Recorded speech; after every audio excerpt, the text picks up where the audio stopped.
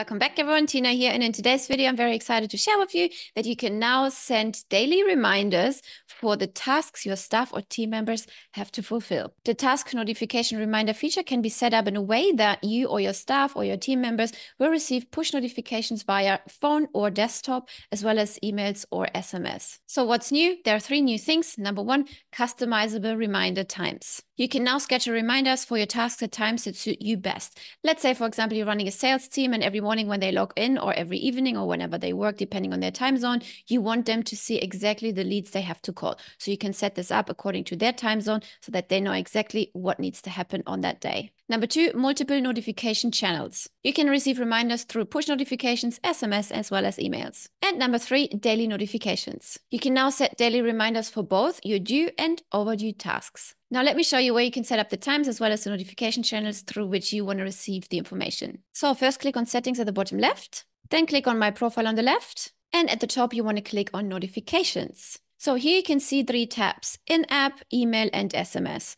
And the in-app, this counts for both the mobile version as well as the desktop version. So here in the top right-hand side, you can see the little orange notification bell. That's for the desktop where the notifications would come in. And for the mobile version, for example, you can see here at the top, there is the little lead connector notification. On an Android, for example, you would pull this down, you would see the notification lead connector. This person replied to your email, or this task is due. This is how the notification would look like. Then here on the left, you have your notification settings. So first, the conversation notifications. Notify for all new conversations and messages initiated with the account. So you can check mark in-app, you can check mark email, and you could check mark SMS as well. Next up is notify when conversation gets assigned to me. So you would have to set this up in workflows and say, hey, this conversation is assigned to this particular user.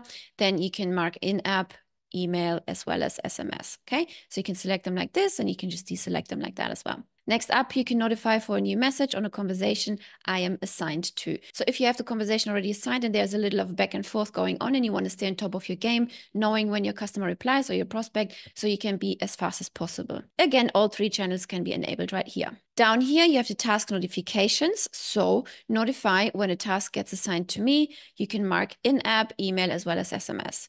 Then you can set it here, get a reminder 15 minutes, for example, 30 minutes, 60 minutes before an upcoming task.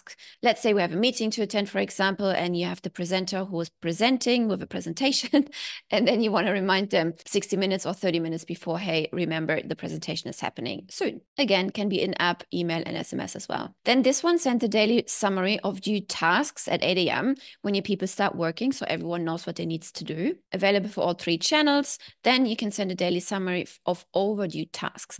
When they finish a task, they can check off the task, right? But sometimes they didn't finish a task, so please make sure that you send them a reminder again. Hey, remember, before you start the new tasks, for example, make sure that you tick off the old ones because they're already overdue. And since we're here, let's quickly talk about WordPress, Facebook, and Google.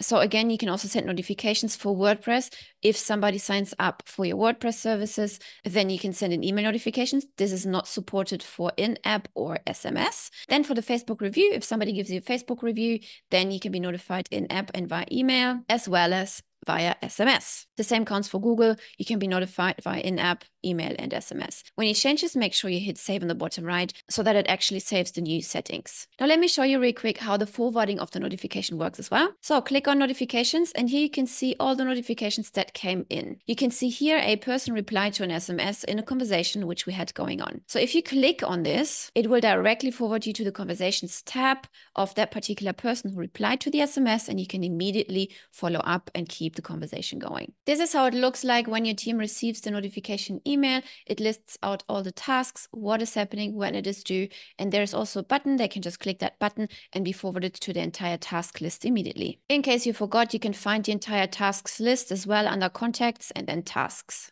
And that's it already. This is how you set up task notification reminders in channels like emails, SMS, as well as in-app, mobile, and desktop. I hope you like this new feature, which will help you to be more productive and will help your team to meet their deadlines more effectively. I will see you in the next video.